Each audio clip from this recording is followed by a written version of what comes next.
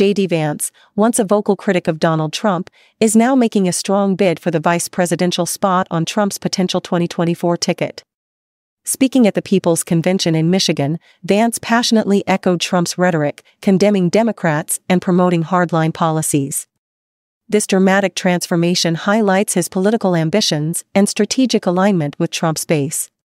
The Ohio senator's speech, packed with nationalist themes and anti-immigration sentiments, resonated deeply with attendees, earning him 43% in a vice presidential straw poll.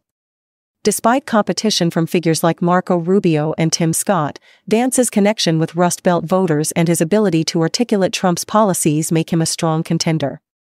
His remarks defending Trump's legal issues and criticizing disobedient military generals showcased his unwavering loyalty.